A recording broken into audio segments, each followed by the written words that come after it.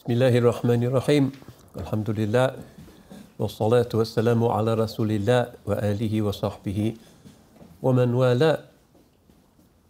It's great to be in our new abode, CMC Expanding, and happy that some of you who dug quite deep into their pockets in order to make it possible for us to buy this really essential extension to our little burgeoning empire are able to be with us today. We're now able to host events like this in-house and to expand into the various other spaces of this building, which probably you've already had a prowl around to see what new possibilities are being opened up. And downstairs will be, inshallah, the new library, one of our pet projects, bringing books in from different corners of the CMC campus to put them all together in one place where they belong, with a proper librarian checkout system to make sure the books that mysteriously dematerialize from our shelves can be tracked down. And in fact, I'm going to be working through some books which are in our library today. Inshallah, I'll be talking about al-Mu'mineen Aisha, radiallahu anha, basing myself on some of the underestimated resources that the Muslim world has produced. Very often, Western accounts of aspects of the seerah, especially areas of the seerah that we might be touching on today, which have been contested or which seem surprising, have been dominated by a certain outsider's approach that tends to marginalize the, as it were, sacred or religious dimension, leading to stories that seem rather flat, rather dusty, rather strange sometimes. So I'm going to be basing myself today on original sources from our Arabic collection. Let me just talk briefly about where I'm going to be speaking from today. One writer who we've already used once or twice in this paradigm series is Al-Aqad, the Egyptian polymath of the mid-20th centuries from Aswan, who wrote quite a bit about key figures in the seerah. His 4 books on the 4 khulafa are still really popular. So this is his book, which he calls As-Siddiqa bint As-Siddiq. Then also another person that we've used, another Egyptian, Aisha Abdul Rahman bint Ash-Shati. I used her approach when I was speaking a couple of years ago now about Sayyidah Sukaina bint al-Hussein. She has a book about him. She was a professor at Cairo University, a tafsir expert, historian, and her perspective is quite refreshing as somebody who is kind of an Arab Muslim believing woman who's also an academic, a useful foil to the sometimes rather flagrant biases of an outsider Orientalist approach. So this is a chapter in her book, Nisa an-Nabi, The Wives of the Prophet. And then another book, perhaps a little bit less well known, but which is really very thorough as a historian's accomplishment, Sa'id al-Afghani, Aisha wa Siyasa, Aisha and Politics, looking not so much at the devotional, hadith, wifely side of her career, but specifically at her engagement with the, as we know, very turbulent politics of the time. So those will be some of my sources, but also seerah and so forth, trying to get back to the original sources, looking at it from the perspective of how it was understood by Muslims at the time, rather than on the basis of what Western elites might regard as a normative approach in the year 2023, which is anachronistic and tends to detract from this aspect of the sanctity of the story of the emergence of the new world religion. One thing, however, where these modern Middle Eastern scholars and theologians kind of agree with an Orientalist Western professorial approach is their awareness of the titanic importance of the background of tribalism in Arabia. Sometimes we tend to underestimate that aspect of the Jahiliyyah. We think of the Jahiliyyah as a time when everybody's wandering around on sleek camels reciting amazing poetry and then going off to worship gods of various improbable kinds. And the main feature of the Jahiliyyah, which kind of becomes a real possibility for people to revert to in the first couple of centuries of Islam, is the tribalism, the ethnocentrism.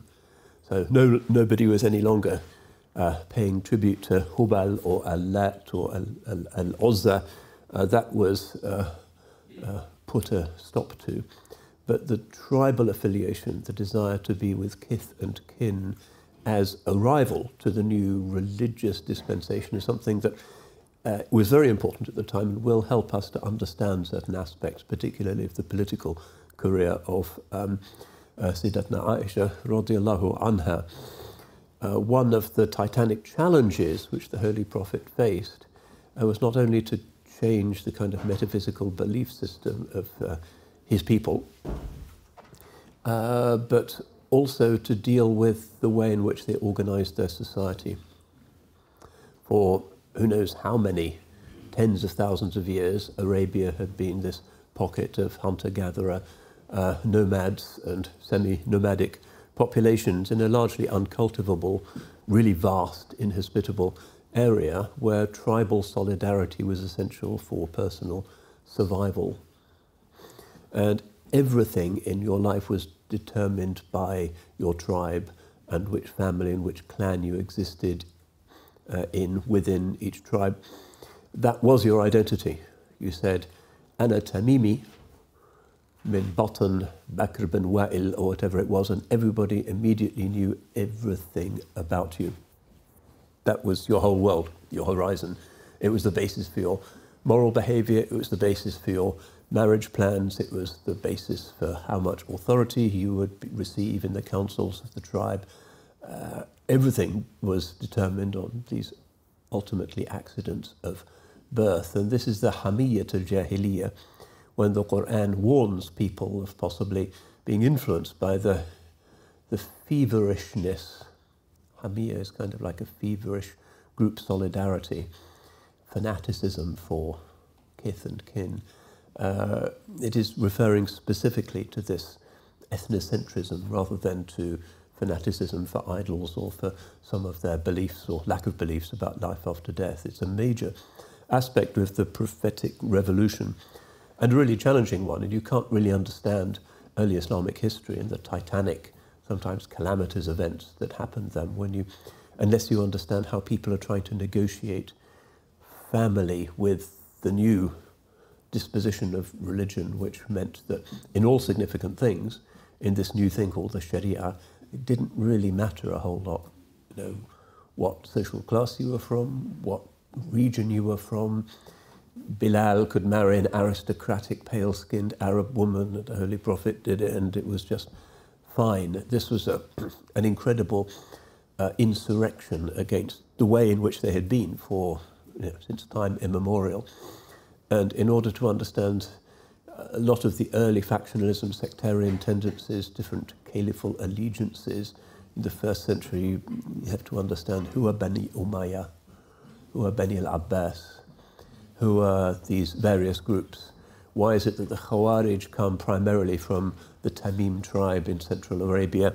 Tribe is behind a lot of these things, and because it's not really much in our world, we tend not to realize what a titanic transformation this was. If the Holy Prophet ﷺ, confronted with the building of Arabian society, which had been there forever, was saying it has to be completely rebuilt from the ground up. Certain virtues can continue, hospitality, generosity, and so forth, horsemanship, those things are fine. But the basic mortar which holds together the mansion of Arab society is all taken out, the tribal thing, and replaced with something else. Inna akramakum indallah atqakum. The noblest of you in Allah's sight is he who has most taqwa. And this was an idea that really blew the minds of very many in his time. And in order to understand something like the family of the Holy Prophet ﷺ, the multiple wives, you have to understand each one of them is from a particular tribal constellation or galaxy, and each one of those marriages has a political dimension. There's a love dimension as well, and affinity and those things, but the politics can't be excluded. In the pre-modern world, generally, people in positions of authority formed dynastic marriages. That was the case with the British royal family, really, until the time of Queen Victoria, or even later. Marriage was an opportunity to overcome conflict. So Montgomery Watt, who's one of the best-known Western writers on the Seerah, his book Muhammad at Mecca, Muhammad in Medina, is all about the tribes, and he goes through all of these really boring genealogies. And his view is that every single one of the marriages of the Holy Prophet ﷺ is a political marriage. And he explains she's from this tribe, and this averted this conflict, and this was one way in which Arabia was united. And again, in our culture, when we're all addicted to rom-coms and chick flicks and whatever it is that gives us our idea of boy meets girl, this is a very different world. This is a world in which there are questions of survival, questions of building a new polity, and things necessarily looked different. So to understand a story like this, we have to tweezer our hearts out of the sort of sentimental world of the 21st century, where Hollywood has really shaped or misshaped our understandings, and get into a different idea, a different context. Another aspect is, of course, that certainly these authors, and Aqad in particular, talks about what he calls al-unuthatul khalida, the eternal feminine. Nowadays we don't like gender essences. Keir Starmer can't define what is a woman. He goes into his usual kind of gormless, slightly annoyed face, and what is a woman? Oh, well, it's really difficult. Try something about the economy, please. So it's an age in which we are kind of, our understandings, which went back 100,000 years about what is male, what is female, are breaking down in a very radical way. And even the older feminist understanding, which is based on women being a certain thing, because they had to be a certain thing if they were to talk about equality. If they don't really exist, as Sama says, how can you have equality between things that don't exist? So it's a kind of meltdown phase for the West in its ascertaining of the nature of gender. And this can't be a lecture about gender, that's a whole different thing.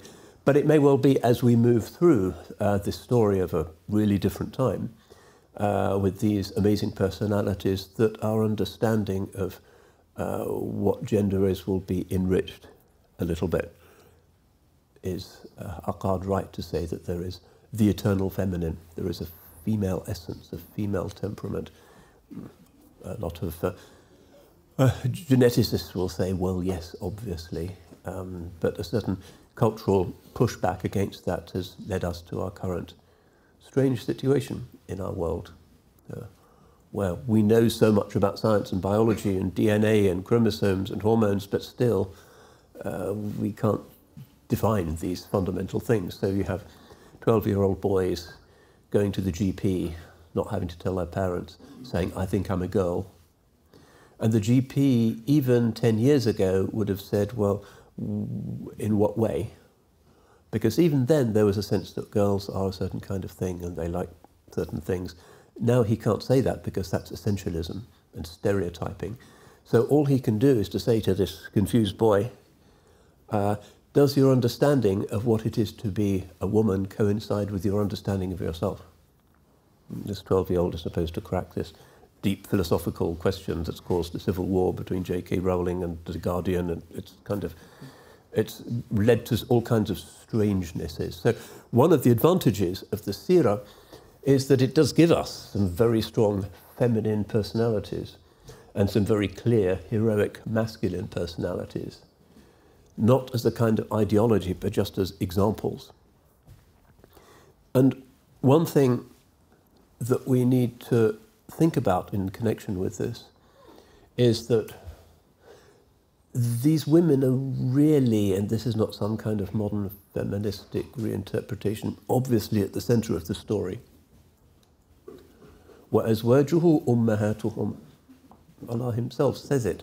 His wives are their mothers, mothers of the believers, matriarchs. They have authority. a natural authority in fiqh, in wisdom, in deference. So you have this unique situation amongst major world religions where the inner circle is kind of women. Christ has his 12 disciples. To the dismay of feminists, they're all male. The Holy Prophet's inner circle, from a certain perspective, you could say it's his family, it's his women, and his daughters, because he doesn't have sons who live. There's a real kind of accumulation of women, amazing women, at the centre. And another thing we see is that even though Aqad can talk about the eternal feminine, Aisha is not Habiba, Aisha is not Khadija, Aisha is not Hafsa, Sauda. They're all really different. Some of the ulama have said that one of the wisdoms and the benefits of the prophetic polygamy is that if he'd had only one wife, that would have been the model of personality perfection for every Muslim woman forever. If it had only been Aisha, everybody would have said, I have to be like Aisha, I can't be like Aisha, I'm no good. In the Christian context, this is an issue for the feminists, where there is only the Virgin Mary. St. Ambrose said, alone of all her sex she pleased the Lord.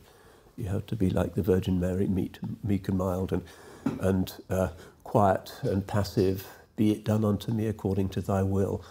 That's one feminine possibility, and Islam does give you that possibility, but there's others as well. So the multiplicity of these perfect women, these ummahat al-mu'minin, actually deconstructs the idea of there being one eternal feminine, one way in which all women have to be. They're really diverse. It's quite an interesting perspective. So we do have these mothers of the believers, which you don't get in early Buddhism or early Christianity or in the story of Moses. So it's kind of a distinctive feature of Islam that you have this kind of the 12 apostles of female, and all different, and some of them really strong personalities. Maybe Aisha, the strongest, she answered back. She was, even though married really young, she was kind of a very independent personality, and she didn't just go into quiet retirement after her husband died, after 9 years of amazing marriage, but she wanted to be out there. We'll talk about that in due course. So we have these positive role models. Does anybody, at least from the Ahl Sunnah, ever dare to criticise any of them as moral, perfected, saintly women? Of course not. We have that core, that female core, which is quite unlike, say, the biblical story. Open any text on Christian feminist theology and they're all grumbling about the Bible.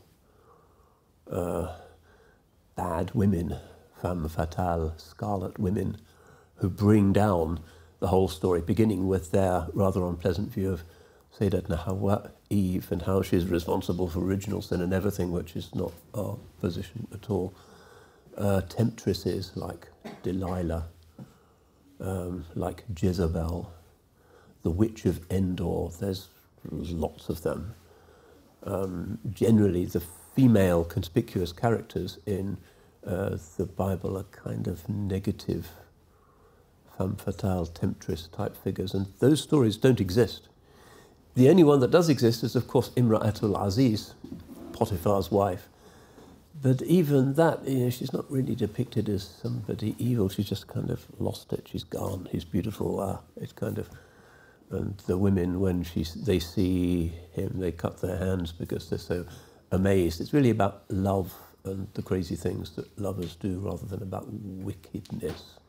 And of course, in all of the Muslim stories that develop that in the tafsirs, she ends up as a convert, and maybe in some of them, in Nizami's account, she ends up marrying Sayyidina Yusuf and so forth. There's a happy ending. So that's really quite a different understanding, the shift in the way these stories are told between the sometimes quite concerning biblical archetypes and the Quranic correction of the stories tells you a lot about the Qur'an's agenda when it comes to women. Even the Virgin Mary. Everybody's singing Away in a Manger at the moment. Christmas is in a couple of days. Well, in John's Gospel, Jesus doesn't really treat Mary very nicely. The wedding of Cana, the wine runs out. And she comes saying, what can be done? And he says, woman, what have I to do with you? Which, however you translate it, is kind of not very respectful to your own mother. And this is an issue, again, for the Christian feminist. Well, one of the first things that Sayyidina Isa says is just born, when he says, "O barran bi walidati," good to my mother. And those sort of negative stories about the women are simply not present in our scripture. That has to mean something significant, that this new dispensation is not going to say gender is whatever you feel like at a particular moment, but neither is it going to say that the woman is a particular stereotype of being a temptress and the authoress of original sin and the one who brought John the Baptist's head to Herod, or whatever these biblical stories are. We don't get those stories. We don't get them, and that has to be significant. So it's not feministic in the modern sense, but it's not anti-women at all. And the fact that we have the mothers of the believers is very significant. Another aspect, of course, which is kind of part of the prophetic mystery, is the fact that whereas in all traditional societies, women were overwhelmingly valued for having children, what would the Virgin Mary be without Christ, and so forth, that's their principal function. With the mothers of the believers, we don't get that, do we? Khadija, radiallahu anha, has the 4 daughters, radiallahu anhum. Amazing. What a household that must have been. Only one of them outlives him, sallallahu alayhi wasallam, and only by 6 months. Otherwise, this corner in the mosque in Medina, where they're all living, it's not kind of kids crying all the time. It must have been quiet and prayerful. Why? We don't know. Aqad kind of looks at this and speculates, why have you got these women, many of whom are young, not all of them? There's no children. Although there is an account in some of the Muslim historians that says that Aisha, radiallahu anha, has a miscarriage. The boy is well enough formed to be given a name, Abdullah. But that's it, and we know that was a great source of sorrow for her. But this is part of the divine arrangement of the lives of these mothers of the believers, that they don't have children. And Aqad, he goes around to a lot of doctors and he says, well, what's going on? And he thinks, well, maybe the stress of the hijrah, or maybe the malaria, which is endemic in Medina, which we know that Sayyidatna Aisha suffers from. Maybe it kind of disappears in a cloud of speculation. It doesn't take you very far. But the important thing from this, whatever the divine purpose might have been, whatever that means, is that here you have a valorization of the women which has nothing to do with the fact that they have the son who is the one who it's all about. They are in themselves esteemed as mothers of the believers, that they're matriarchs of everyone. The Sahaba would say, Ummah, mother, when they passed one of them. They were the mothers of all of them. ما كان محمد أبا أحد من رجالكم ولكن رسول الله وخاتم النبيين. The Quran says Muhammad is not the father of any of your men, but he is Allah's messenger and the seal of the messengers. It's kind of anticipated in this verse that this is something he wants, but it's not in Allah's taqdeer. So again, we have, and this can be very beneficial for a lot of modern women for reasons that are usually not their fault at all. Don't get married.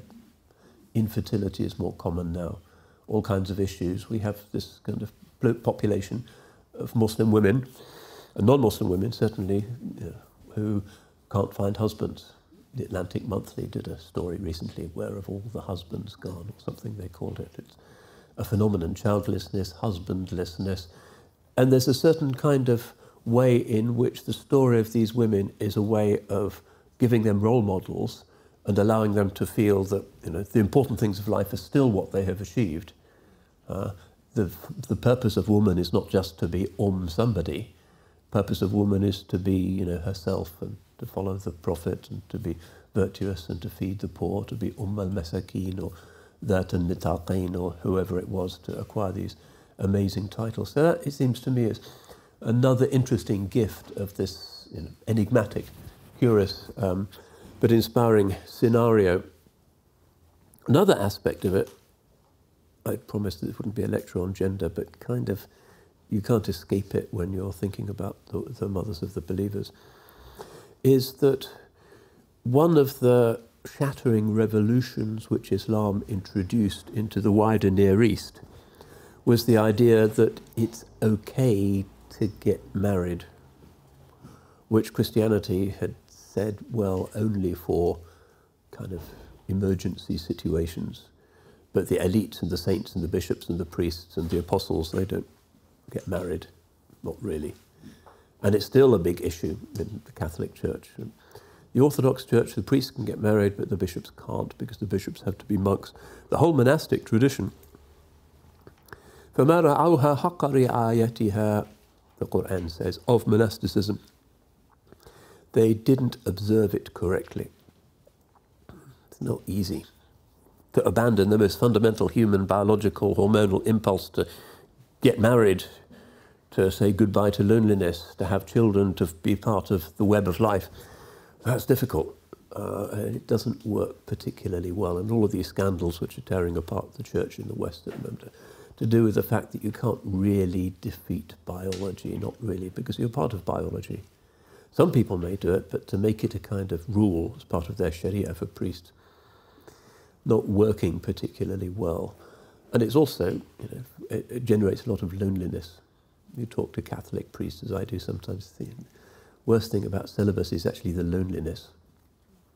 It's kind of, you go back to your single bed at night in the monastery or the priest's house and just kind of nothing. There's no woman's touch in the house. It's not easy for your whole life, and knowing that there's no prospect of that ever changing. We now have, of course, a ministry of loneliness in the UK, don't we? And most of the victims or the patients diagnosed as a medical condition by the NHS, most of them are women. So one of the things, and again this takes us out of the sort of cultural possibilities of 2023, is that polygamy actually is the solution to that. Polygamy is a solution to that, and it's a primordial human institution. Most Native Americans, before the Europeans rolled up, accepted polygamy as a matter of course. In a traditional hunter-gatherer situation, the men are more at risk. They're more likely to be eaten by wild beasts while hunting in the desert, more likely to be speared by other tribesmen. You always have a surplus of women. Polygamy is the obvious way of preventing them from being lonely. It's kind of a fitri, normal institution. Even amongst the ancient Israelites, levirate marriage was an aspect of that. So this is another way in which, as we get into our time machine to visit those times, we have to leave behind the kind of boy meets girl scenario and get into a space where it was understood boy meets girls could also work. So it's kind of overcoming the Christian inhibited loneliness courting environment of Egypt, Syria, the Christian world, which Islam came to supplant. So Friedrich Nietzsche, the idea of two fundamental principles, the Apollonian and the Dionysian, which is like the linear and the curved, the mineral and the organic, the rational and the ecstatic, which he finds in early Greek culture, and then he finds the two separate out. And he blames the modernity of the Europe of the 19th century for being Apollonial, enlightenment, scientific, rational, and the ecstatic, organic, chthonic, feminine, non-linear principle, he says, is being lost, and he's trying to figure out, is there a form of life in which these two things can be brought together again?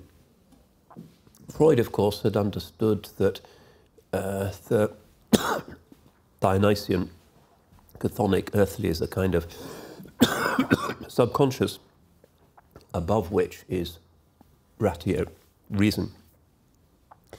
But Nietzsche wanted to see them combined in a single form of life. Well, that's another thing to think about.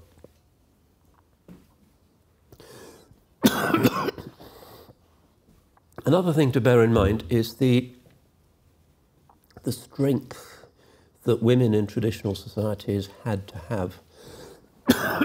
The men were out spearing gazelles or whatever, or each other. The women were dealing with certain biological realities, which in those more or less Paleolithic circumstances were really dangerous, life-threatening, excruciating. So here's an account from one woman from that time, which indicates that the female thing was not a kind of soft and easy option. سئلت فاطمة بنت الخرشب أي بنيك أفضل فقالت والله ما أدري إني ما حملت واحدا منهم تدأى. This is classical Arabic. ولا ولدته يتنى ولا أرضعته غيلا ولا منعته قيلا ولا أنمته تأدى ولا سقيته حدبدا ولا أطعمته قبل رئة كبدا ولا أبته على مأقى. Most modern Arabs will struggle with this, but here's a translation. So she's saying she was actually lucky with her children. Which of your births and babies was easiest? I don't know. I didn't give birth to any of them at the wrong time of the month, or as a breech birth, nor did I become pregnant when still breastfeeding, nor did I breastfeed a thirsty child in a time of great heat, nor did I have to make a baby sleep on a hard and stony place, nor did I have to feed a baby with meat from the lungs or the liver, which are difficult to digest, nor did I have to put him to sleep at night when I was angry and exhausted. Traditional maternity, really difficult. And as a result, the women tended to be really quite resilient and strong. If you look at the image of these women in the seerah, they tend to be, they're not pussycats, they're strong, determined women, and that is the result of the fact that the feminine estate in the biology leads them to have to make huge sacrifices. To be a mother, especially then, required tremendous resources of resilience, pain control, sorrow control, dealing with hormones, dealing with postnatal depression and so forth. All of these sacrifices that women, as part of the sort of womanly nature, are heir to as a result of the biology. And back then it was much more intense because there was no kind of daycare centre you could go off to, no nice midwife from the NHS who could give you a shot of something. They were basically their own midwives. So that's one explanation for why so many of the women in this period seem to be really forceful. But the Jahiliyyah also, because of the culture, tended to victimize women a lot. In a place where there is no proper law or legislation or state, women tend to suffer most. They're the ones who get abducted. They're the ones who are the victims of anger, of a revenge culture, of the vendetta culture. And again, this is one of the things that was transformed by the replacement of the old feuding culture of the Arabs with the idea of the Sharia. Aisha is, well, and her father Abu Bakr, from the clan of Taym, Bani Taym, who are famous kind of aristocrats in the sense of being people with noble qualities. They tend not to be warriors, they're more into the kind of trade and animal husbandry business. And you find generally Abu Bakr's family, his sons and his daughters, really quite dignified and strong people. You may recall when we were looking at the Hijrah, the story of Aisha's sister, Asma bint Abi Bakr, ذات النطاقين, and how she was the one who kept the Holy Prophet and As-Siddiq fed and watered in their cave when Quraysh was out looking for them, and she had to do it by night, going out on her own with considerable quantity of supplies, finding her way to the cave. She was really, really courageous. So yeah, these are strong women, and the women from Bani Taym particularly well known from this. Incidentally, when I was talking about Sukaina, one of her best friends, Aisha bint Talha, kind of literary figure, another kind of aristocratic woman, very strong personality, was also from Bani Taym, and connected to the great early poet Omar bin Abi Rabi'a, the great love poet of early Islam. So she's from this good family. She learns to read. Aisha can read. And because of the transformations that Islam is bringing, women are able to get into the mercantile space a little bit more fully, because they have the complete legal autonomy to buy and to sell and to inherit. In the Jahiliyyah, generally, it seems, insofar as we can read between the lines of the sources, women generally didn't inherit. In the Jahiliyyah, a woman could even be inherited, in the sense that when somebody died, the women folk could be distributed in a will to surviving male relatives, which is specifically banned by a Quranic verse. Ya ayyuha alladhina amanu la yahillu lakum an tarithu nisaa kurha. It's not permitted to you to inherit women against their will, which was a Jahili practice, but also a kind of practice in some Old Testament religion. This is the levirate marriage, which is in Deuteronomy, which says that if a man dies, then his widow is married to his brother. It's one of the bases for polygamy in ancient Jewish law. There's nothing like that in Islam. Of course, you can marry your brother's widow, but it's just an ordinary nikah. It's not something that's presumed naturally to happen, or something that she should be resigned to. Also, these women, so Aisha is a strong personality from an early age, but she's also in a space where that is enabled more by the new religious dispensation, where women are making independent kind of cultural and political decisions.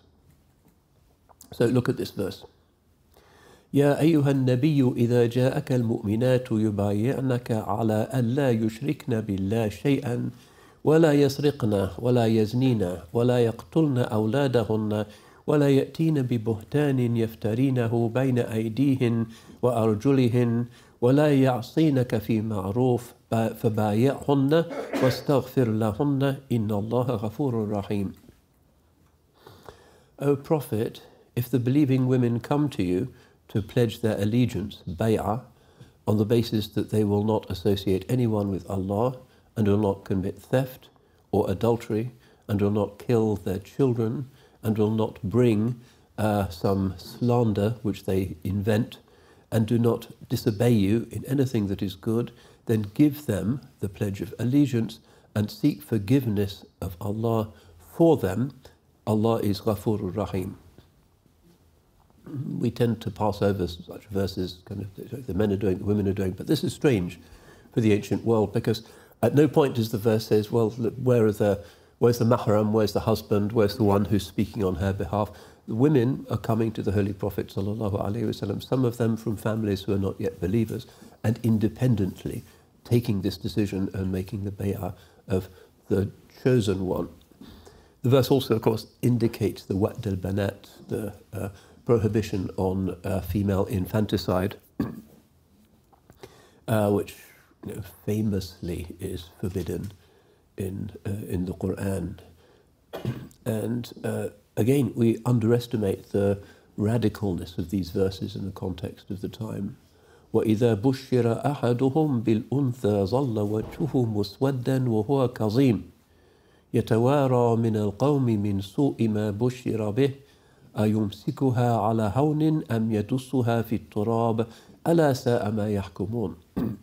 And when one of them is given the good news of a baby girl, his face turns black and he is furious, hiding from other people because of the unpleasantness of the good news that he's been given. Will he keep her in a humiliated state or bury her beneath the dust? Evil is their judgment. Female infanticide still goes on today.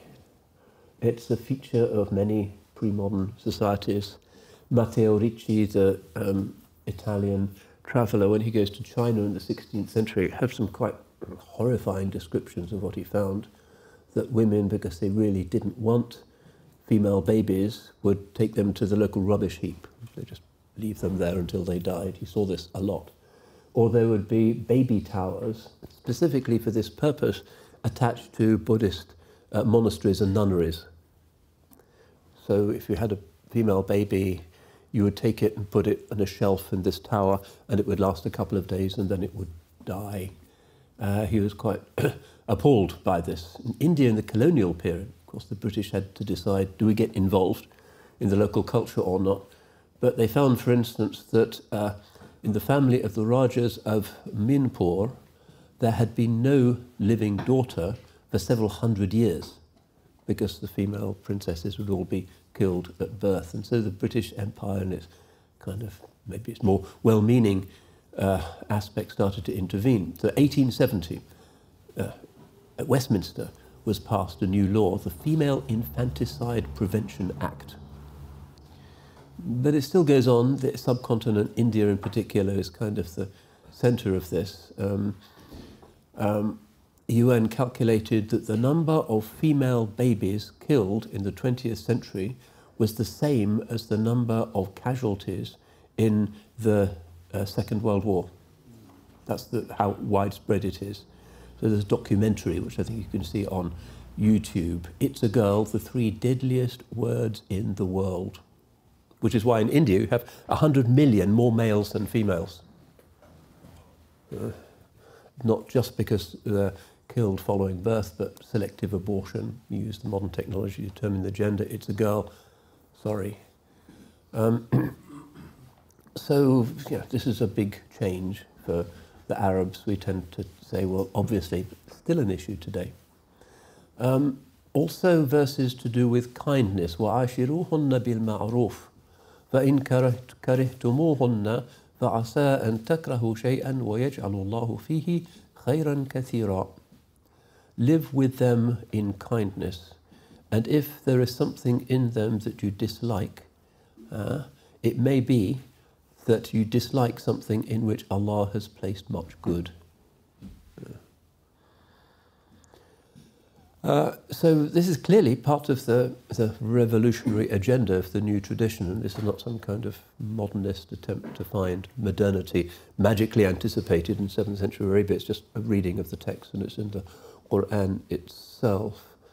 And the fact that the new religion's concern from the outset was really with the weak, with the ethnically marginalized, with those who didn't have a family, with the orphans, with the poor. Most of the early converts were like that. You know, women were generally weak in that society. Also meant that they were included in this. And very many of the first converts to Islam, of course, were women. Some of the first martyrs, like Sumayya, radiallahu anha. So this is the context. We've been setting the scene for this extraordinary story of a world in which really that which defines Arab identity is being upended and negated by this new thing, that you're all equal as Muslims, brethren, that genetic term now applied to somebody who's from a tribe that you've been firing arrows at for hundreds of years, and you're in the mosque and shoulder to shoulder and feet to feet, and kind of really radical demonstration of that abolition, but also these new attitudes to, respect for women. It's not really equality in the contemporary Enlightenment sense, which is a very new word and which tends to be problematic because how do you equate two principles that are really quite different?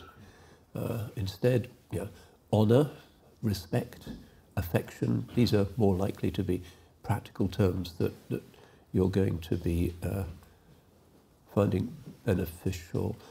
The date of her birth, just to go through the biodata,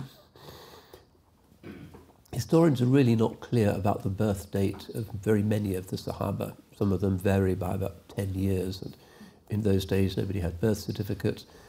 Didn't really matter very much. But we obviously know who her parents were, Abu Bakr as-Siddiq radiallahu an, and the mother Ruman. Her actual name was Zainab, or possibly Det, from the tribe of Kinana, a widow who'd been married to his friend Abdullah bin al-Harith and already had a son by him. Abdullah dies and Abu Bakr marries her, and in her conversion, her struggles, in the very early days of Islam, she made a lot of sacrifices, and the Holy Prophet specifically praised her. من سره أن ينظر إلى امرأة من الحور العين فلينظر إلى رومان. Whoever would like to see a woman from the houris of paradise, let him look at Ruman. We're not quite sure when she died. There's a hadith in Bukhari that seems to suggest that it's in Uthman's caliphate. Aisha, we have some accounts as to what she looked like. Fair skin, it seems. One of the Holy Prophet's pet names for her was Humayra, which means kind of pinky. Fairly tall. Her voice similar to her father's, determined manner of speech. So whenever she was saying something that was really kind of strong and definite, Holy Prophet would say, Innaki ibnat Abi Bakr, you're really Abu Bakr's daughter.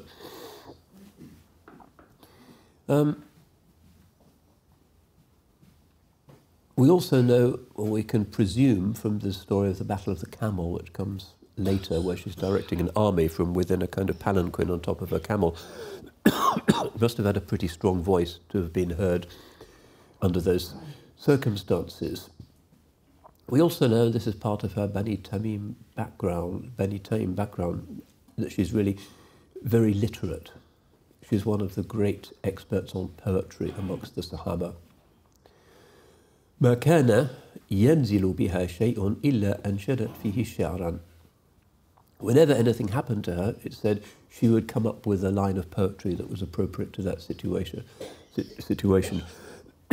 She had a nephew, Urwa ibn al-Zubayr, who's also going to have a significant role later on, who is one of the great experts, kind of encyclopedic memorizers and cataloguers of the poetry, Jahili poetry and Islamic poetry amongst the Arabs. He would go to her for instruction and valued her greatly. And we have some poetry which is by her and poetry which she would recite at appropriate moments. She also becomes remembered as a hadith scholar, muhadditha. Narrates more than 2,000 hadiths, tend to be in Sharia and related matters. Some of them are to do with fitan, akhir al-zaman, eschatological kinds of matters. Sometimes tafsir, hadiths that explicate particular verses. Sometimes in the explanation of particular words in the Quran, which are difficult. And she becomes, quite early on, but certainly after the Holy Prophet's death, a kind of scholar figure in Medina. Abu Musa al-Ash'ari used to say, ما أشكل علينا أمر فسألنا عنه عائشة إلا وجدنا عندها علما فيه. Never were we confused by something and then went to ask Aisha, but that we found that she had some knowledgeable thing to say about that subject. Ata bin Abi Rabah said, كانت أفقه الناس وأعلم الناس وأحسن الناس رأيا في العامة. She was the most learned of people in fiqh and the most erudite, and her opinions were the best opinions. Masruq said, these are all major names in early Islamic law and hadith scholarship, رأيت مشيخة أصحاب رسول الله صلى الله عليه وسلم الأكابر يسألونها عن الفرائض. I saw the best and the most learned companions of the Holy Prophet asking her questions about inheritance. Urwa again, ما رأيت أحدا أعلم بفقه ولا بطب ولا بشعر من عائشة. I never saw anybody who knew fiqh better, or medicine better, or poetry better than Aisha. These are quite major testimonies from people who are beginning the science of hadith narration and whose knowledge of Arabic poetry and literature is already pretty huge and oceanic, and they're all testifying to her eminence in this regard. As a hadith, not everybody believes it's a sound hadith, but it indicates a widespread early opinion. خُذُوا شَطْرَ دِينِكُمْ عَنْ هَذِهِ الْحُمَيْرَاءِ. Take half of your religion from this little pale-skinned girl, or this little pink girl. One reason why she is regarded as a major hadith narrator and reliable is that people can see that even though she is right at the heart of many of the early kind of civil wars and difficulties and tribal legitimate disputes, there isn't a single hadith amongst these hadiths that she transmits from the Holy Prophet which condemns her rivals. So that gives people confidence. She's not somebody who concocts things. So she's classified by the hadith narrators as thiqa, reliable. So generally the scholars record about 2,210 hadiths on her authority, second only to Abu Hurairah. She's really very prolific as a narrator and trustworthy. Also well known as a public speaker, also well known as a historian. كانت تحب التاريخ. She used to love تواريخ الأمم, histories of the nations. In any case, this is what she grows into in the Holy Prophet's house. He's kind of encouraging all of this. So let's rewind, talk about the marriage. It seems to have been something of a surprise. He's been married for 25 years to Khadija, who's borne him his only 4 daughters, which was, by all accounts, an amazing marriage. And then one day he said, "Urituki fil manami marratain." I saw you, he's talking to her, in a dream twice.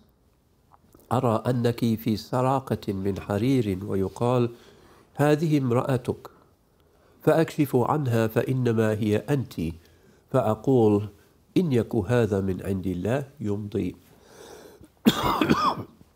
I saw you wrapped in a piece of silk and a voice was saying, "This is your wife." So I took off the silk and I saw your face. And then I said, "If this comes from Allah, He will bring it to pass." It's known that the Holy Prophet ﷺ was devastated by the loss of Khadija. And a woman, Khawla bint Hakim, having seen this,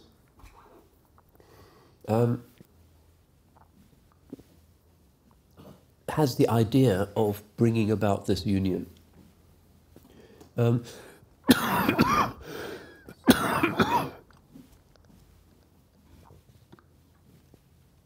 It seems, according to most of the historians, that she had already been betrothed in those ages when life expectancy was short. People generally married very young. She had already been betrothed by somebody called Jubair bin Mut'im, who wasn't yet a Muslim. And that Abu Bakr has never in his life broken a promise, but finds this difficult that he can marry his daughter to somebody who's not a Muslim. So she goes to Jubair's parents. The mother says, لَعَلَّنَا إِنْ أَنْكَحَهَا هَذَا الصَّبِيُّ إِلَيْكَ تُصْبِئ. I'm afraid that if this young girl marries you, you'll leave your religion, you'll become Muslim. وَتُدْخِلُهُ فِي دِينِكَ الَّذِي أَنْتَ عَلَيْهِ. وَسَأَلَ زَوْجَهَا مَا تَقُولُ أَنْتَ. And she asked her husband, "What do you think about this?" وَلَمْ يَزِدْهُ عَلَى أَنْ أَجَابَ إِنَّهَا تَقُولُ مَا تَسْمَعُ. And he kind of agreed. So Abu Bakr, hearing this, knew that the kind of promise, the betrothal, was at an end. So according to most of the historians, the khitbah, the proposal to the Holy Prophet, was completed about 3 years before the Hijrah at a mahr of 400 dirhams.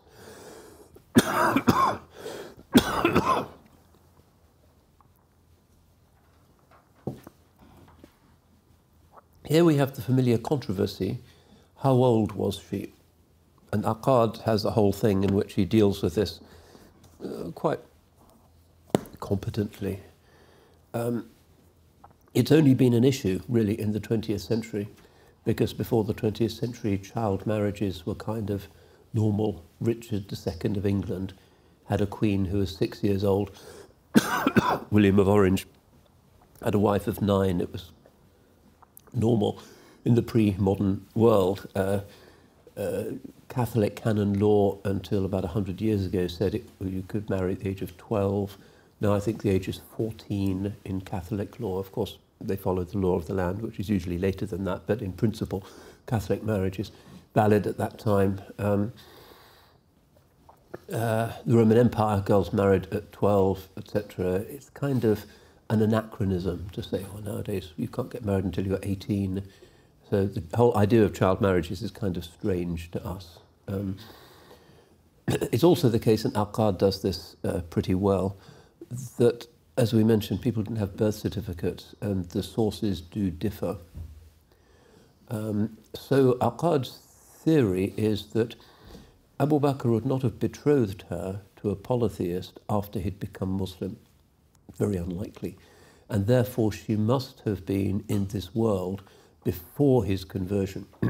In other words, there's accounts in Ibn Sa'd and elsewhere that suggest she was actually older than some of the other hadiths, do carry some weight. And actually she might have been about 14 when she was married, if you accept this view that Abu Bakr would not have betrothed his daughter to a pagan. Here's quite an interesting chapter on that. Jonathan Brown, in his Misquoting Muhammad, has probably the best general description of this issue, pointing out how silly and anachronistic it is. In any case, Aisha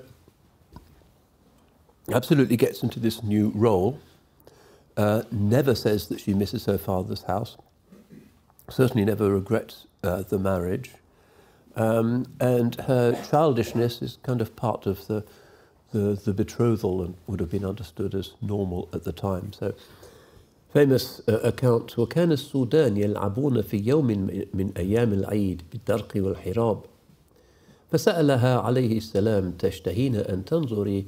قالت نعم.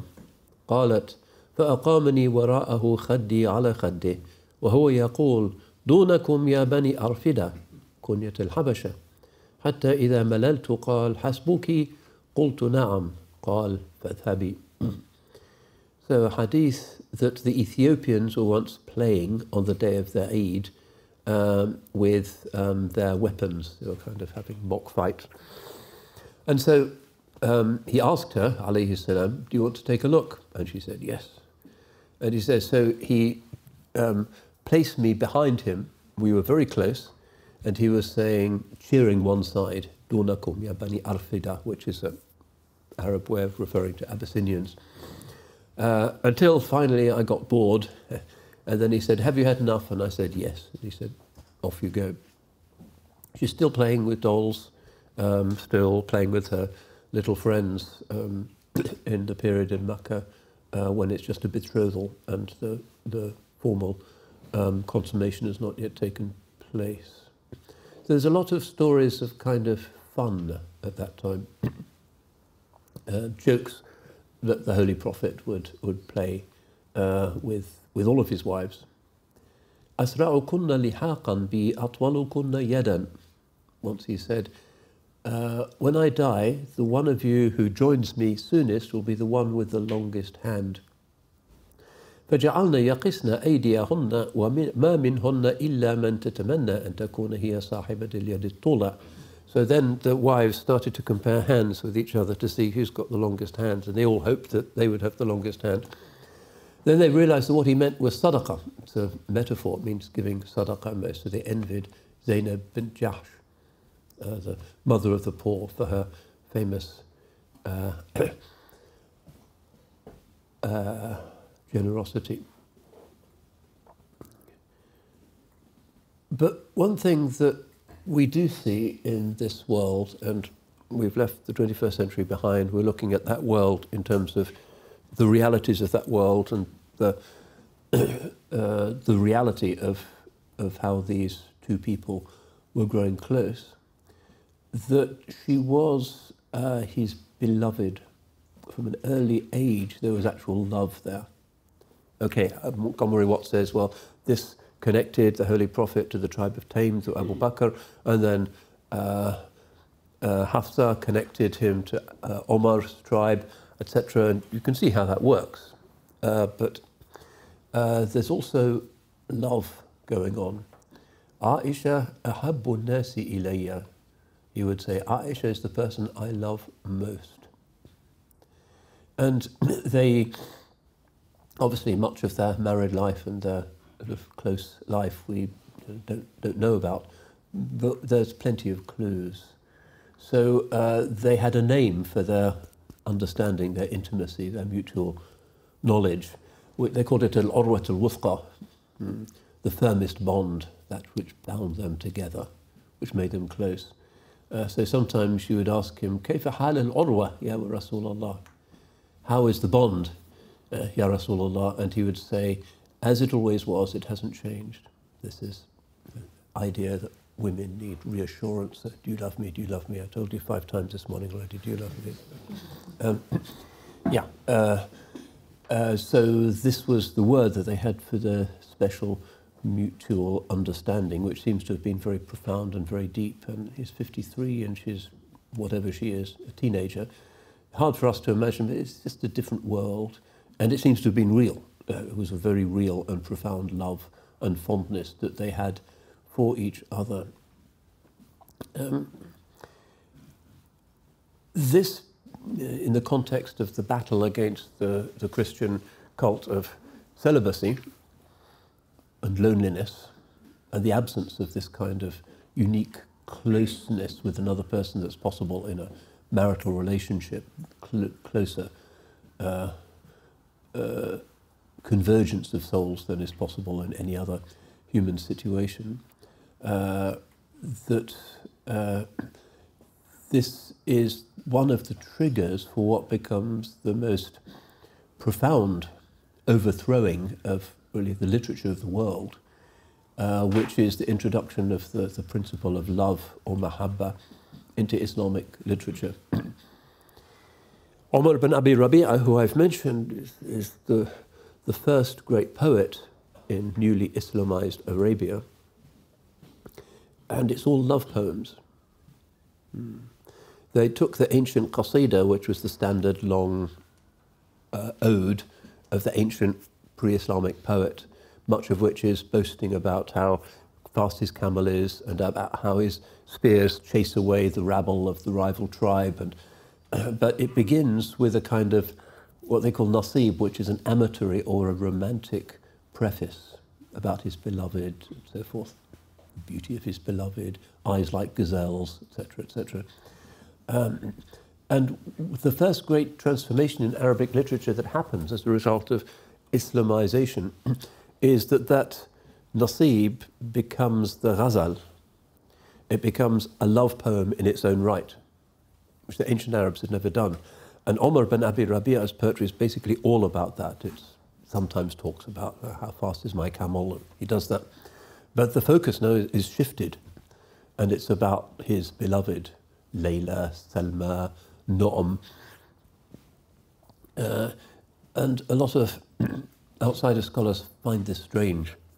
Isn't Islam terribly stern and puritanical and inhibited, and why is it that suddenly Arabic poetry, when Islam comes, turns into love poetry, and this kind of doesn't compute with them? But for us, looking at these relationships, it's kind of obvious that in the prophetic household there is this incredible love. And the love that is not, well, in a sense there isn't profane love, but because love is the perception of perfection, which perfection comes from God.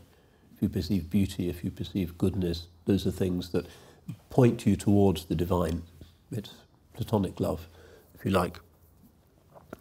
And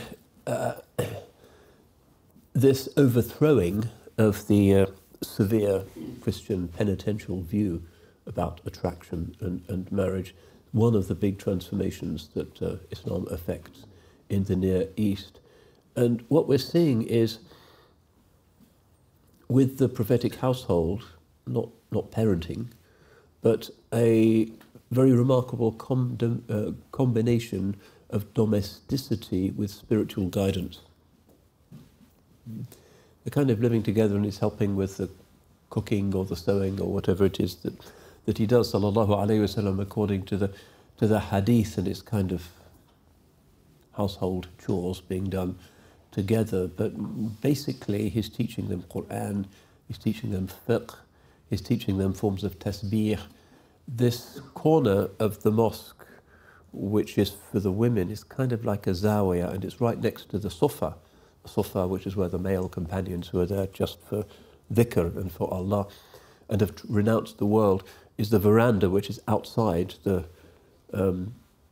apartments of the prophetic wives, which are small. You can see old plans of the mosque in Medina, and you can see this is the room of Zainab, this is the room of Aisha, and so forth.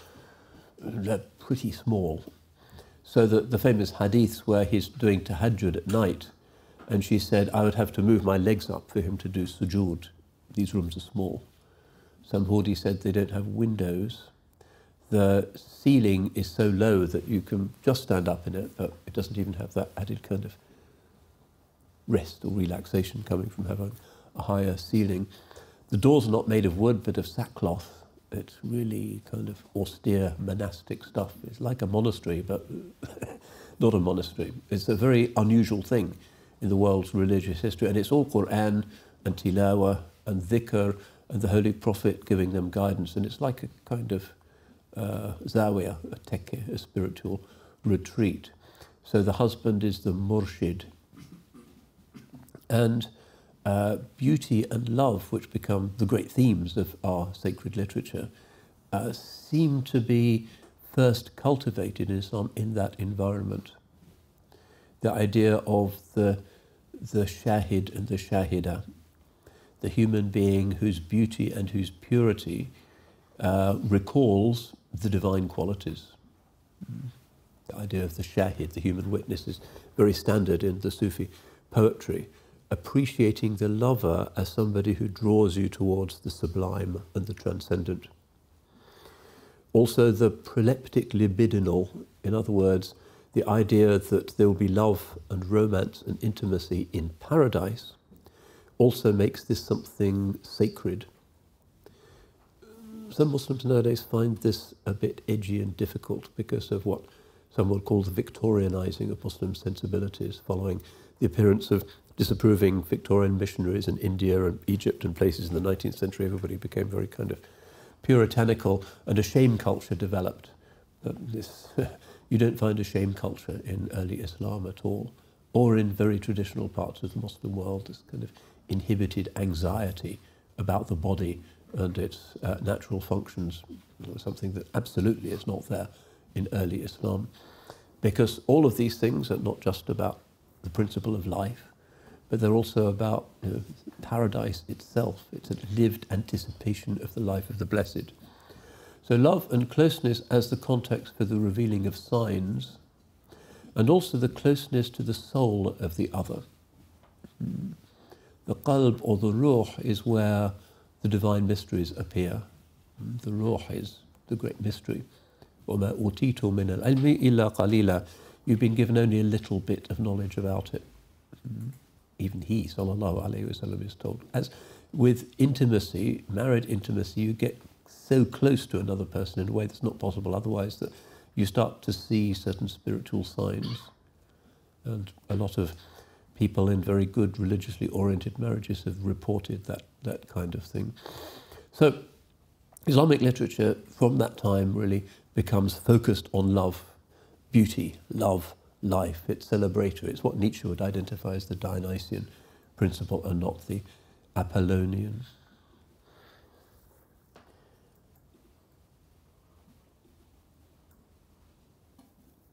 Before he died, he was already putting her, radiallahu anha, in a kind of public position as what Aqad calls his ambassador to the women. So when women came to him for bay'ah or to ask questions about religion, she would be present. Sometimes when they were shy about certain women's issues, they would come to her rather than to him for advice. Or if he felt shy, something very kind of technical about some women's thing was being asked out of his haya, his shyness, he didn't necessarily want to speak about it, but she would answer on his behalf. And this grew until men came to ask her questions as well. Sometimes they would write to her, and we have some little bits of letters that she would send to people in response to their requests for advice about religion. So there's a famous one, a letter that came to her from Muawiyah, asking for some nasiha, some religious advice. And so she says, أما بعد فإني سمعت رسول الله صلى الله عليه وسلم يقول من التمس رداء الله بسخط الناس كفاه الله مؤنة الناس ومن التمس رداء الناس بسخط الله وكله الله إلى الناس. This is a hadith that she chooses to send back to him. Whoever hopes to please God by annoying the people, God will protect him from the annoyance of the people. And whoever hopes to please the people by annoying Allah, Allah will hand him over to the people. Okay, so I'm sure when he got that letter, he thought, okay.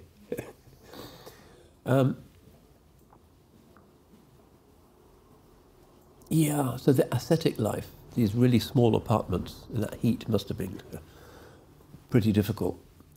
كان لا يشبع من خبز البر أو الشعير لم يشبع من خبز ولا زيت مرتين في يوم واحد.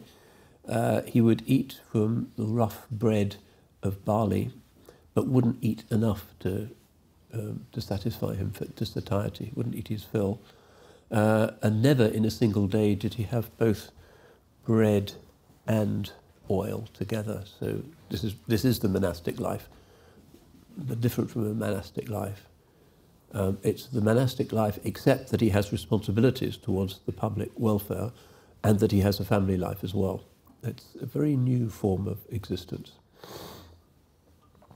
We should talk about what we can learn about this famous or notorious episode called the incident of the lie, Hadith al-Ifk. The Holy Prophet is building this new form of uniting the tribes of Arabia, and of course there's a lot of pushback against this. The leader of the opposition in Medina is the notorious Abdullah ibn Ubay ibn Salul, chief of the Munafiqeen in Medina, who's a leader of the Khazraj tribe, which is one of the two biggest tribes in Medina. It can't be disregarded. Like a lot of people whose positions feel a little bit undermined by this new reality in Medina, he's kind of looking to re-establish himself, maybe even calling himself king of Medina. And one way always in which you can undermine rivals is through gossip, through the manipulation of stories, through claims to having compromising information, exaggerating things. So many people in Medina are looking for ways of undermining and destroying the new order. There are conspiracies to kill the Holy Prophet ﷺ. It's very tense. Quite apart from the fact that there's Quraysh and the other tribes who want to come and wipe out the Muslim community. So the leader of the other main tribe in Medina, Usayd bin Hudayr, tells the Holy Prophet about the leader of the Khazraj and that he wants to be king of Medina. And this event happens on the return from a campaign called Ghazwat Bani al-Mustaliq, which is a hurried return because they know that Medina's truce with one of the hostile Arab tribes has expired, so they want to get back to defend the city before that tribe might mount an attack. And everything is hurried and chaotic. During this return, some of the different Arab tribes, even though they're all Muslims now, they kind of get tribalized when they're disputing over a busy well.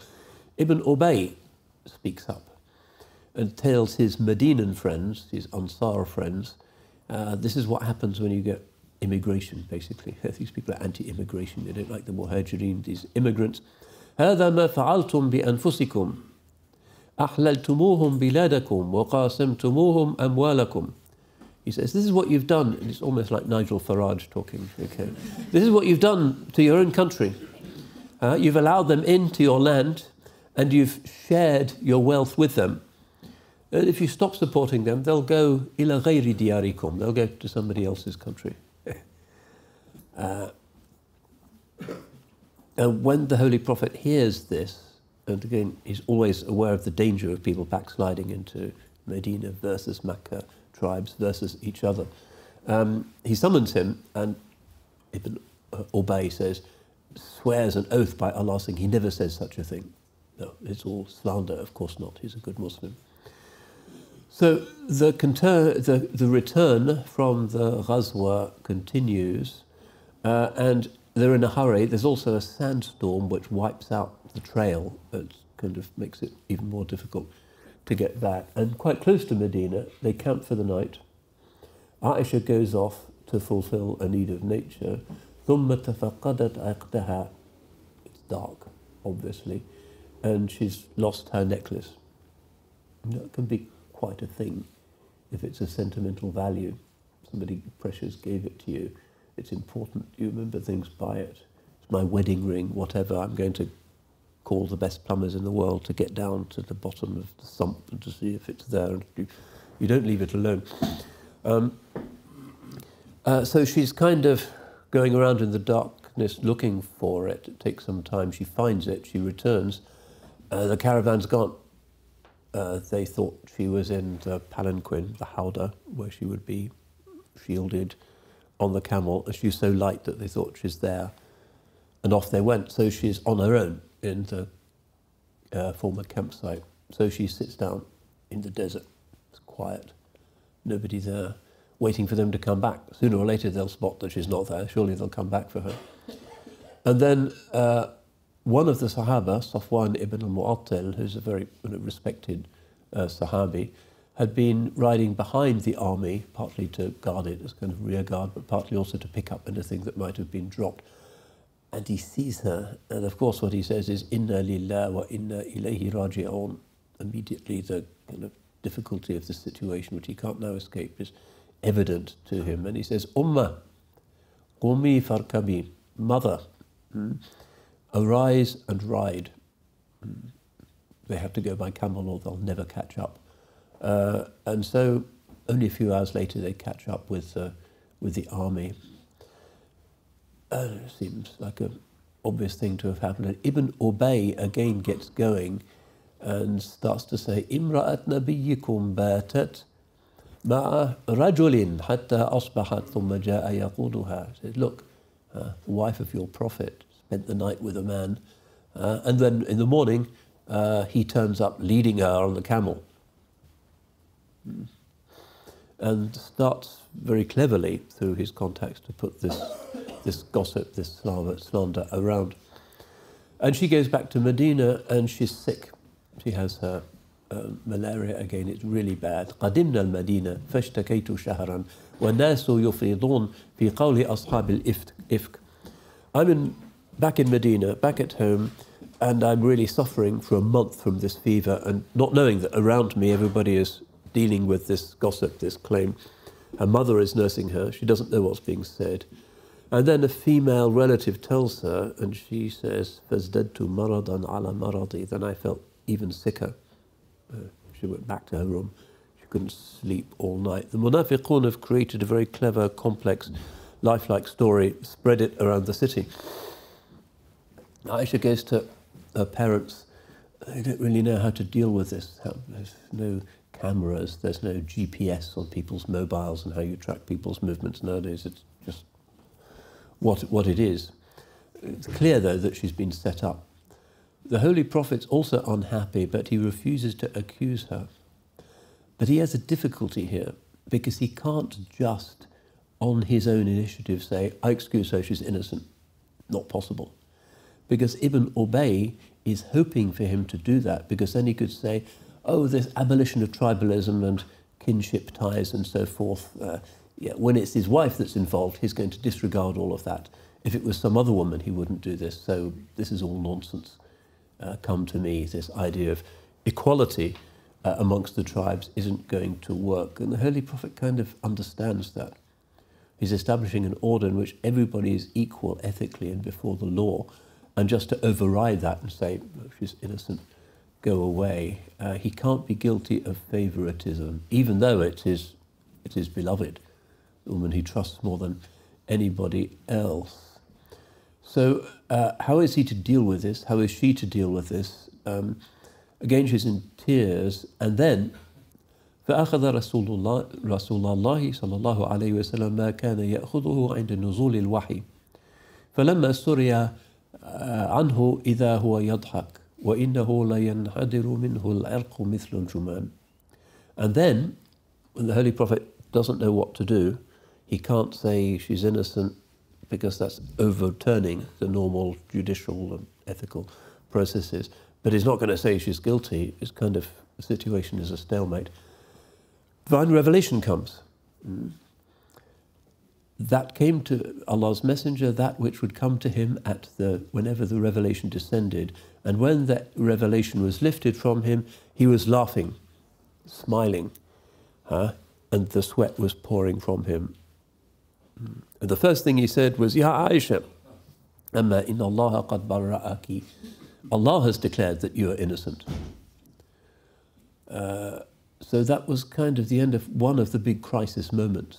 That kind of, again, it's this tribal thing having to be suppressed, but putting the new leadership in extraordinarily difficult situation. And then there's a divine revelation which indicates her value, and which also indicates, that this was the new religion actually breaking this kind of stalemate. But it did hurt her, certainly. Very difficult time for her.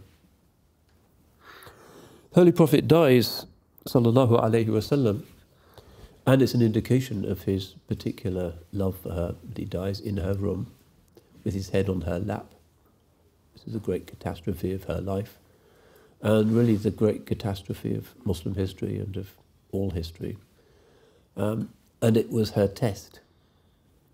He was no longer there, but he had taught her the sacred virtues, the characteristically Islamic virtues, which are the opposite of the Jahili virtues of emoting, the virtues of rida and sabr and taslim.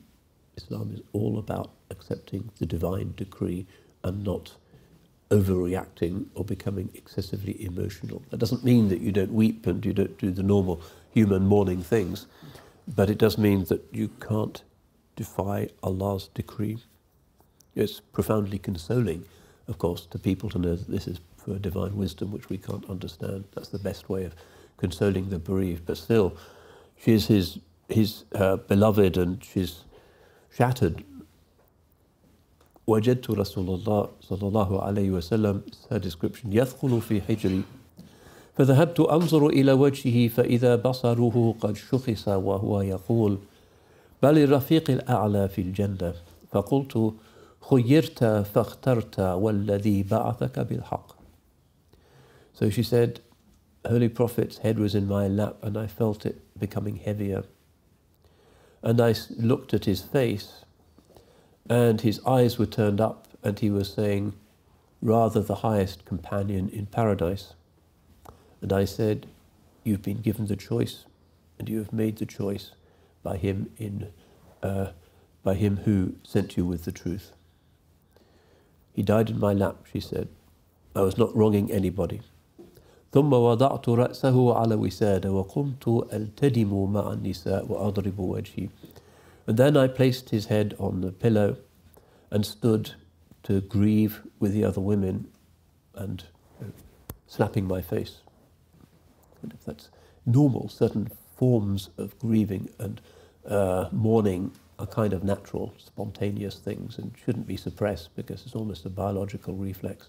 But it's the rebellion against Allah's decree which the Holy Prophet had warned against. She wasn't present at his burial.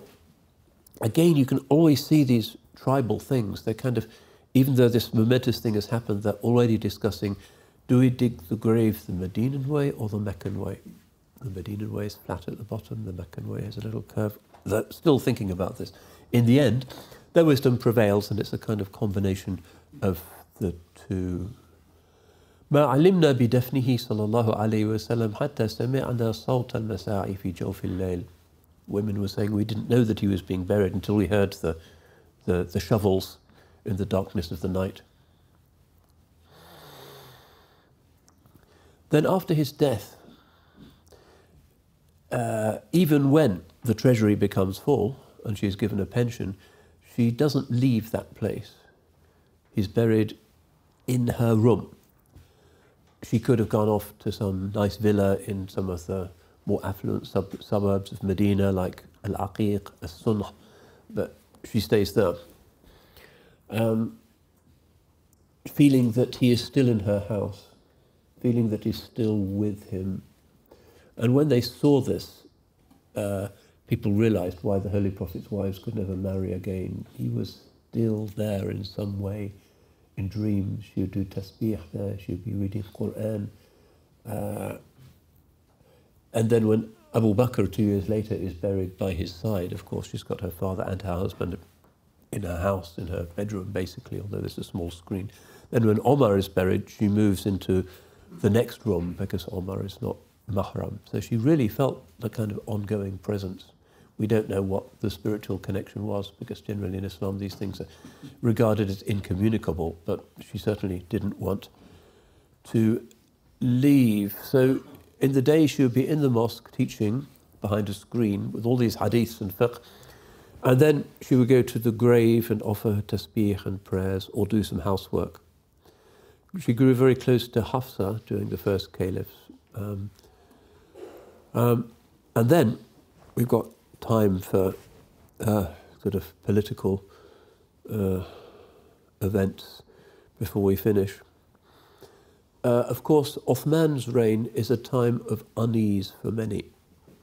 We've done a class on Uthman, and what we saw was that he's one of the most beloved companions of the Holy Prophet, who marries two of his daughters, one after the other. One dies, and he marries the other, Ruqayya, I think. Dhun Nurayn, Holy Prophet calls him the man of the two lights. Uthman's political strategy has been, I'm now controlling this enormous new country. Most of the population are not Muslim. Most of them are different kinds of Christian or Zoroastrian. This is not easy. The Arabs are coming out of their Jahiliyyah, but a lot of the tribesmen are still kind of tribal rather than thinking in terms of Islamic equality. There are all kinds of different ideas as to how I should be and who I should appoint. And his conclusion seems to have been that the best thing to do is to appoint people who he really knew and who he was related to, even if they weren't sort of pillars of piety, because he knew he could rely upon them to keep the thing together. So he would appoint family members to key governorships in Egypt, Basra, and so forth, and this generated resentment. People thought, no, it's the most pious who should be in these positions, not people who he can rely upon because they're cousins. It looked like nepotism. To some it looked like the recrudescence of the old Arab tribal thing, and that really triggered a lot of people. So here the sources have been filtered by later generations so much that we can't really tell exactly what happened, except that we know that that Aisha also, she went to Uthman, who's still in Medina, of course. The capital hasn't moved to Damascus yet. She goes to him holding one of the sandals of the Holy Prophet, telling him that in these appointments he seems to have departed from the Sunnah. Some people said, why are women getting involved? Malin nisa wa hadha. Women in politics, certainly not. While others took her side. She's not saying he should be deposed, she's just saying that these appointments of family members might seem to make sense in terms of the exigencies of real politics, but a lot of people are getting really unhappy. And then in Egypt, Uthman's governor, Abdullah, faces an accusation that he's wrongly executed someone.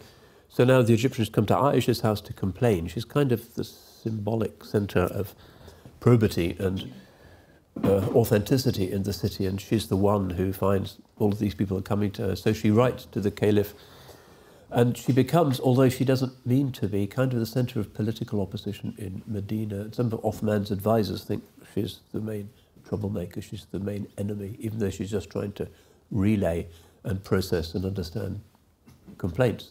Nasiha is an Islamic obligation. Instability grows. The empire is still expanding, but there's kind of a division at the heart of it. And famously, Othman's house is besieged. There's kind of rioting in Medina. His food and his water are cut off. Her sister wife, Habiba, goes with a mule and a skin of water, and she's kind of almost attacked. Her mule is kind of, the rein is cut with one of the besiegers' swords, and she falls off. So Aisha decides to leave Medina, goes to Mecca for the pilgrimage. And again, exactly what happens in Mecca is really difficult to discern, because the subsequent historians, they're from the Bani Umayyah or the Abbasids or from different Shia groups or from, and everybody's telling the story that they have heard and regard as being most valid. And if you look at modern historians, they take all kinds of different views. But certainly Mecca is divided between the followers of Uthman and the followers of the Banu Umayyah, which she doesn't relate to either. Then she hears of Uthman's assassination and she immediately says, these culprits, because even though she's been criticizing Uthman, she really can't stand this idea that he's been assassinated, have to be dealt with. And so she gathers supporters in Mecca and heads north. Ali has been declared the new caliph. She's not against him, but she does think that he should be taking more stringent steps to track down and punish the assassins. So mostly tribesmen who've vanished, and Ali thinks that it would be divisive to try and track them down. That seems to have been the situation. And of course, he's not part of it because his own son, Imam al-Hassan, has been one of the guards of Uthman's house and was wounded during the attack. His loyalties are very clear.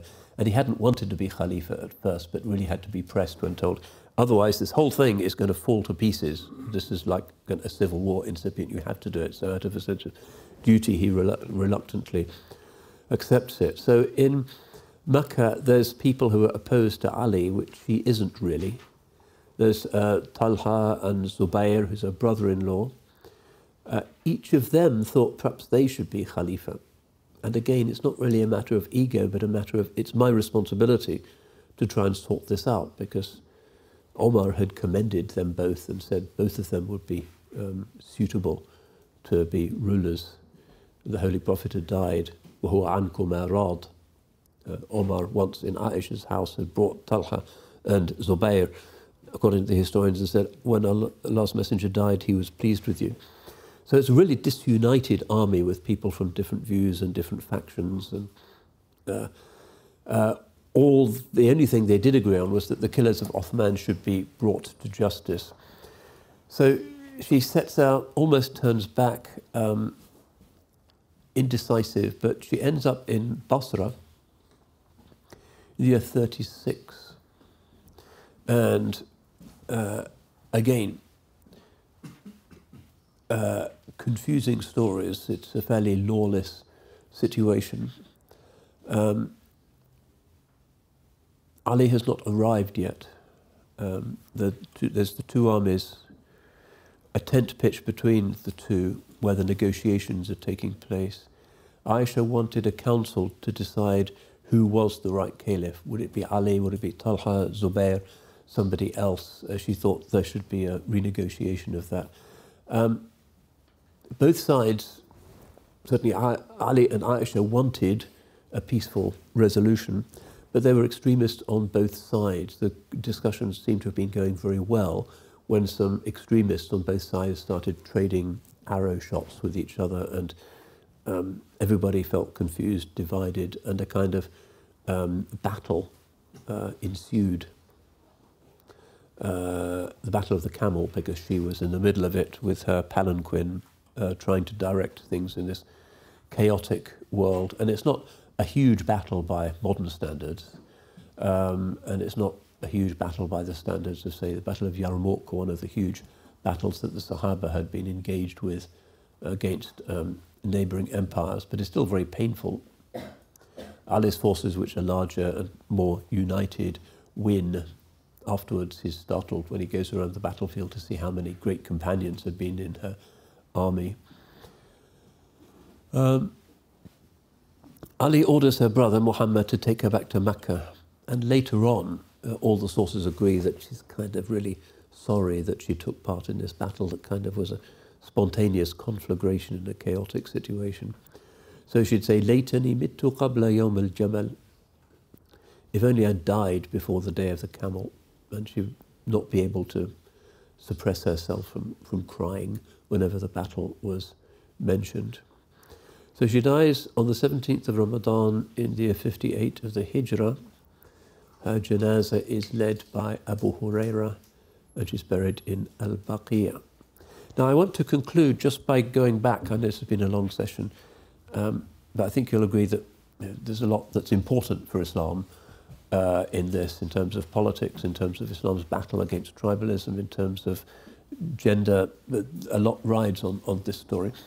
By looking again at another of the books which we have, hooray, in the CMC library, in terms of this question of what does it mean to be a mother of the believers?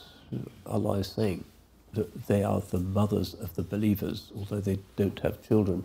What does that mean? So different scholars historically, and sometimes this can seem a rather artificial exercise, like to rank the Sahaba. So-and-so is better than this person, and he did this, and kind of like league tables, like Cardiff University is better in humanities this year than University of York. And to me, it seems a little bit artificial, because how can you really compare Abu Ubaidah ibn al-Jarrah to Az-Zubayr ibn al-Awwam? They had different virtues, different drawbacks, different experiences. It's very hard to put them in these kind of complicated league tables. But interestingly, Ibn Hazm has this book. Risala fi al-Mufadala bayna al-Sahaba, an epistle on the grading the different merits of the Sahaba. Ibn Hazm is this 11th century Andalusian scholar who's a Zahiri, very literalist, and that kind of impels him to do this. I want to see of all of these, he's got several hundred Sahaba, if I can actually create an exact list. This all comes out of the initial disputes. Who is right, who is wrong in these? Should you criticize the Sahaba? The Sunni position is you love all of them, even though their ijtihads might not always have been infallible. But that's the Sunni ethical insight. You love all of them, and their disputes, leave them to Allah, because Allah knows what their intentions are. The Khawarij and the Shia, Ibadiyya and other traditions do have ways of condemning some of the Sahaba, which the Sunnis have shown their ethical mettle by saying, no, kulluhum udul, all of them upright witnesses, all 100,000 of them. And that becomes characteristic of what it is to be a Sunni. Ahlus Sunnah wal Jama'ah. Anyway, here is Ibn Hazm. And of course he has to deal with the question of فضل أزواج النبي على سائر الصحابة.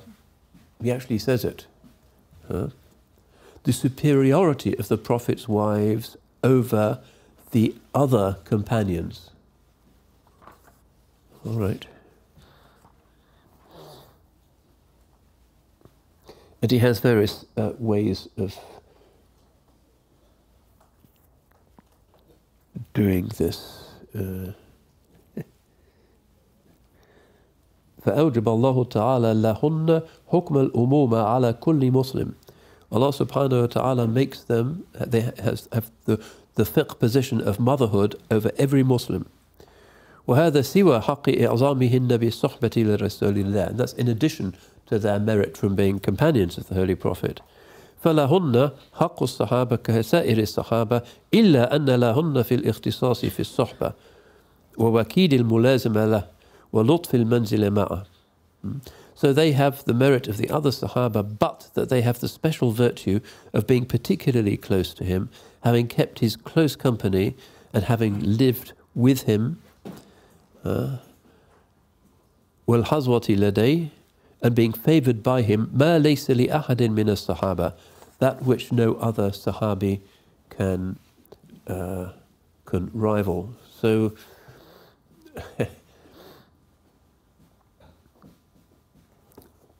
so he does this. His conclusion is that they're Sahabas, but also mothers of the believers, so they're better than the other Sahaba. And then of course, in his kind of logic chopping way, he wants to know which of the wives are the best wives. And he concludes, أفضل أزواجه صلى الله عليه وسلم عائشة وخديجة. The best of his wives were Aisha and Khadija.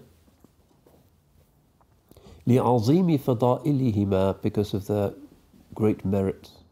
ولإخباره صلى الله عليه وسلم أن عائشة أحب الناس إليه, and because he said, Aisha is the most beloved of people to me. وأن فضلها على النساء كفضل الثريد على سائر الطعام. It's another famous hadith. The merit of Aisha over other women is like the merit of kind of meat broth over other forms of food. وقد ذكر صلى الله عليه وسلم خديجة بنت خويلد فقال أفضل نسائها مريم بنت عمران وأفضل نسائها خديجة بنت خويلد. The best of its women, Maryam, daughter of Imran, and the best of its women, Khadija bint Khuwaylid. مع سابقة خديجة في الإسلام وثباتها, taking into account also Khadija's coming first in Islam and her steadfastness. And then he goes through the other wives. So we don't have to accept everything Ibn Hazm says, but it's interesting that this could have been a concept in medieval Islam, that you have the Holy Prophet sallallahu alaihi wasallam, and beneath him you have these 12 female apostles, and then you have the rest of the Sahaba. It's an indication of how the civilization really revered them. And then finally, I wanted to read a few texts about her kind of devotional life, because I've mentioned that these apartments were like a zawiya. They were there doing tasbih and reciting Quran and learning fiqh. So, last text today. Abu Nu'aym al-Isfahani died in 430 of the Hijrah.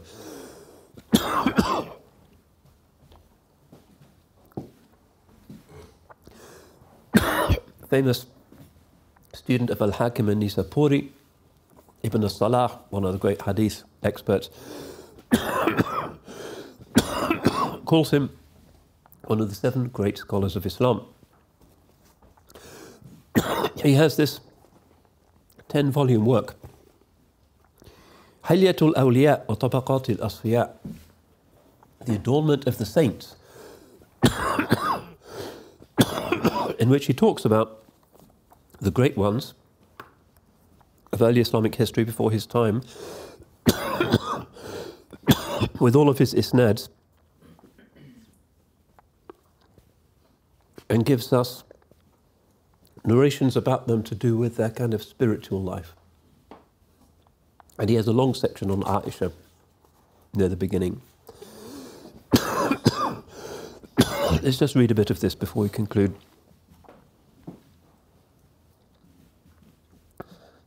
ومنهم الصديقة بنت الصديق العتيقة بنت العتيق حبيبة الحبيب وأليفة القريب سيد المرسلين محمد الخطيب المبرأة من العيوب المعرات من ارتياب القلوب لرؤيتها جبريل رسول علام الغيوب عائشة أم المؤمنين رضي الله تعالى عنها.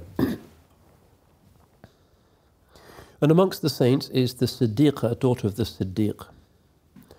Al-Atiqa bint al-Atiq, which means the liberated one, daughter of the liberated one, liberated from unbelief, liberated from attachment to the world. The beloved of the beloved, the intimate of he who is close to God, the one who is declared to be innocent of faults, the one From the doubt of people's hearts, she was declared to be innocent. The one who actually saw Jibril, the messenger of the knower of the messenger who was the knower of the unseen worlds, Aisha, mother of the believers. So already we get these titles. كانت للدنيا قالية وعن سرورها لاهية وعن فقد أليفها باكية. She turned away from this world, was indifferent to its worldly pleasures, and wept when the ones who were closest to her were lost to her. Then he comes up with a Sufi saying, indicating what kind of mystical virtue she represents. إن التصوف معانقة الحنين ومفارقة الأنين. Sufism is to embrace one's yearning and to abandon dismay or regret or moaning. In other words, just to accept things as they come. And then he gives you a bunch of isnads and then stories about her devotion. See if I can pick some out from amongst the massive isnads. Okay, here's one. قال سمعت ابن أبي مليكة يقول سمعت أم سلمة الصرخة على عائشة فأرسلت جاريتها انظري ما صنعت فجاءت فقالت قد قضت فقالت يرحمها الله والذي نفسي بيده لقد كانت أحب الناس كلهم إلى رسول الله صلى الله عليه وسلم إلا أبوها. It's a hadith indicating that she experienced more of the Prophet's love than anybody except for her father.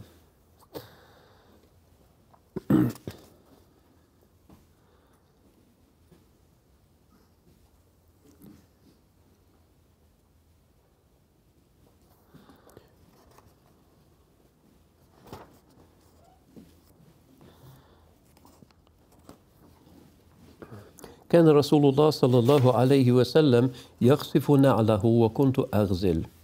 The Holy Prophet صلى الله عليه وسلم, while I was spinning, would be fixing his own sandal. قالت فنظرت إلى رسول الله صلى الله عليه وسلم فجعل جبينه يعرق وجعل عرقه يتولد نورا.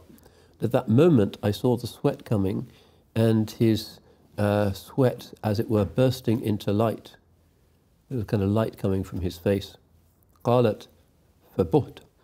And she said, I was astounded, dumbstruck. قالت فنظر إلي فقال, and he looked at me and said, ما لك بهت? Why are you so amazed? فقلت يا رسول الله نظرت إليك فجعل جبينك يعرق وجعل عرقك يتولد نورا. And she described what had happened. I saw the light coming from your face and from this sweat on your face. فلو رآك أبو كبير الهذلي لعلم أنك أحق بشعره. قال وما يقول يا عائشة أبو كبير الهذلي. And then she says, if Abu Kabir al-Hudhali, who's a famous poet, saw you, he would know that you were the one to whom his poetry would most apply. And then he said, and what does Abu Kabir al-Hudhali say? Remember, she's the great poetry memorizer. فقالت يقول ومبرأ من كل غبر حيضة وفساد مرضعة وداء مغيل وإذا نظرت إلى أسرة وجهها برقت كبرق العارض المتهلل. It's complicated, but it's basically about a face so beautiful that it shines like the lightning. قالت فوضع رسول الله صلى الله عليه وسلم ما كان في يده وقام إلي فقبل بين يدي. So the Holy Prophet put down that thing that he'd been doing and he got up, walked over to me and kissed me between my eyes and said, جزاك الله يا عائشة خيرا ما سررت مني كسروري منك. And he said, may Allah reward you, Aisha. You make me happier than I make you.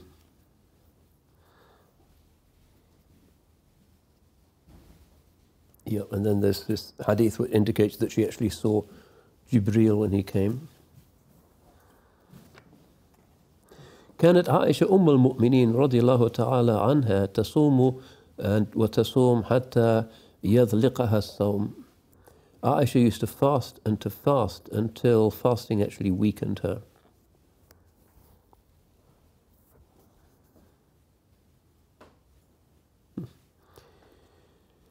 عن أبي ذرة قالت بعث إليها بمال في غرارتين.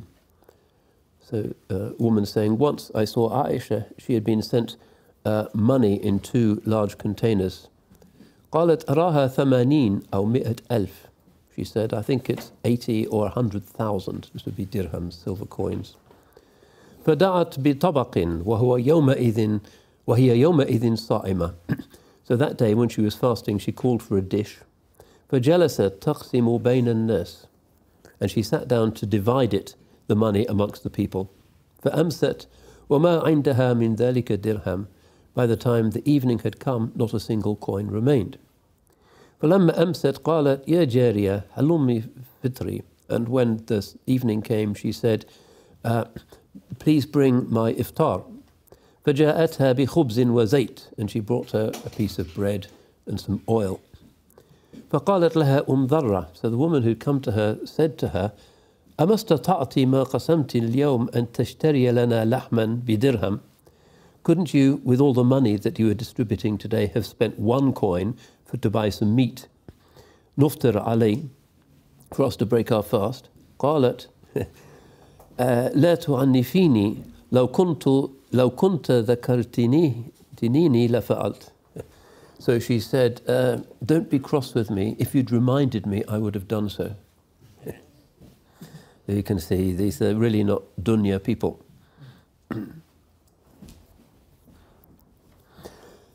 Okay, so Urwa said, لقد رأيت عائشة رضي الله تعالى عنها تقسم 70,000 وإنها لترقع جيب درعها. I've seen Aisha dividing up 70,000 coins of silver and then patching the edge of her garment.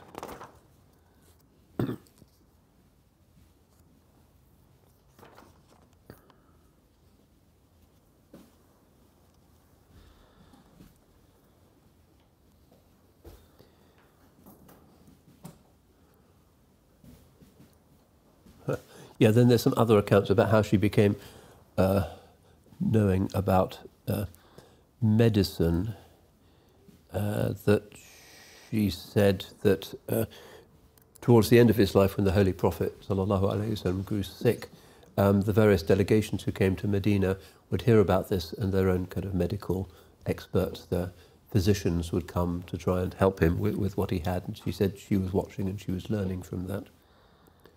فَكُنْتُ أَعَالِجُهُ فَمِنْ ثَمْ. And so I myself started to treat him, so I learnt it from that. There's other things that Abu Nu'aym, rahmatullahi alayh, says about her, but I thought it was appropriate to end with this particular kind of aspect of this life of the domestic